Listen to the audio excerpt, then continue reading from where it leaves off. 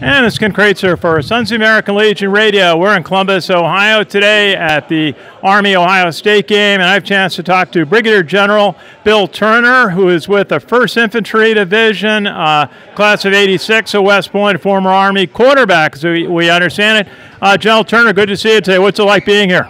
Sir, it's really a great experience. It's been outstanding. Had a chance to speak to some of the Ohio State ROTC cadets yesterday, and a great experience speaking to some of those young men and women that are interested in joining our Army.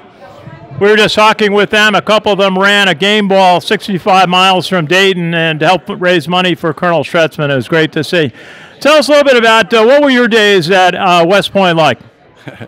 Sir, I think I had a great experience there. I think it really was an opportunity to instill a lot of discipline and standards and lend some organization to my life. And I had a great experience. Great people, tremendous people that I've maintained lifelong friendships with and have great respect for.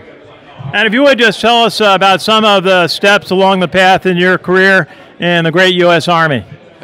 Sir, I started out in the Army as a field artillery officer back in 1986 and had assignments kind of around the globe here. I started out over in Europe, over in Germany, and I've had stateside assignments in Fort Riley, Fort Sill, Fort Hood, as well as over in Hawaii. So I've had an opportunity to serve in light and heavy formations, divisions, and I've just had a great experience working with our soldiers out there. And tell us, if you would, about the 1st Infantry Division, one of the Army's major units. Just tell us a little bit about it. Sir, I'm a proud member of the Big Red One of our Army's 1st Division. Actually, this year we're celebrating our 100-year anniversary from back in 1917, June 1917, when it first stood up. And we just finished celebrating and commemorating that 100 years and reflecting back on many of the soldiers and leaders that have served in that division. And it's just been a tremendous experience. Here recently, we just returned from a deployment in Iraq. We've also had some of our brigade combat teams that have returned from Korea. We have one that just recently is deployed to Europe. And then we had our combat aviation brigade that just returned from Afghanistan. So we've had a great deal of experience here in the 1st Infantry Division and been on point for our nation.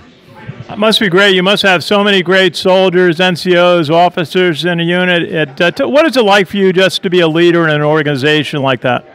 Sir, it's been a great honor and privilege. And, since my days back at West Point and being able to be part of the Army football team and to learn that team experience and working together to go out and achieve objectives, to achieve mission accomplishment, it's just been so fulfilling. It's been a great experience and very proud of that.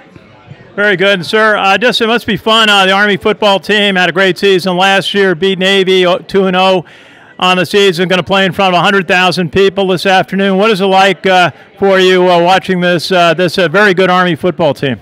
Yes, sir. I've been very excited. I've been tracking them through my 31 years here. I've been in the Army and enjoyed all the time, through thick and thin. It's great to see them enjoying so much success. We followed them in Iraq last year while we were deployed and seeing that great success over Navy. And then to be out here, sir, has been a tremendous opportunity, I think, and looking forward to a great game today. Well, that's what we do on our page, West Point Football Report. We just hope a couple of folks overseas get to see our game reports and we can bring Army football to them. Brigadier General Bill Turner from the 1st Infantry Division, thank you for your service to our country from all of us at the American Legion. Thank you very much, sir. It's been an honor, and beat Ohio State. Absolutely. It's Ken Kraetzer for Sons of the American Legion Radio at the Army-Ohio State game in Columbus, Ohio.